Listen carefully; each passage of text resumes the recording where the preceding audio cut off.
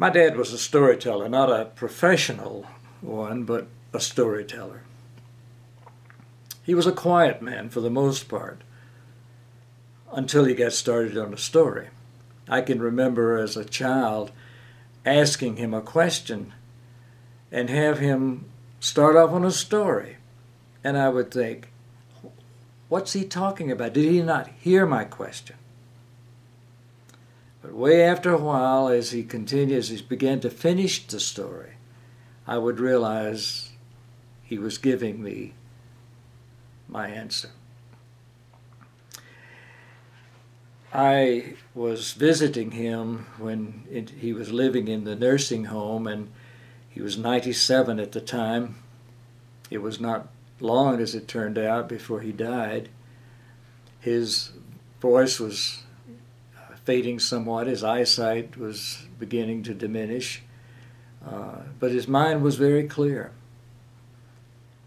And I can remember we were visiting and had gotten to a place where we were talked out. We didn't really have much else to say, and we were sitting in what I call a comfortable silence, which is something else my dad also taught me, that you really don't have to talk all the time.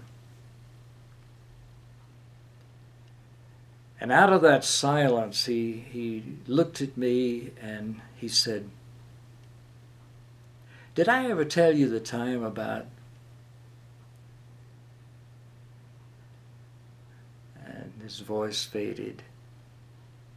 He got quiet.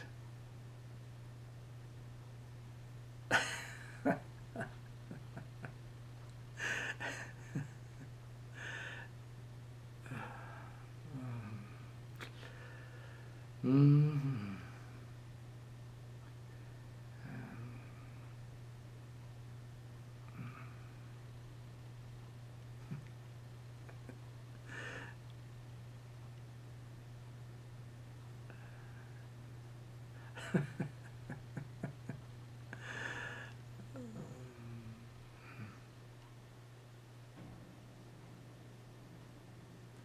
I said, "Dad, that must have been a good story."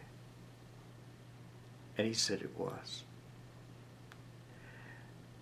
I say that that's the best story that my dad never told me.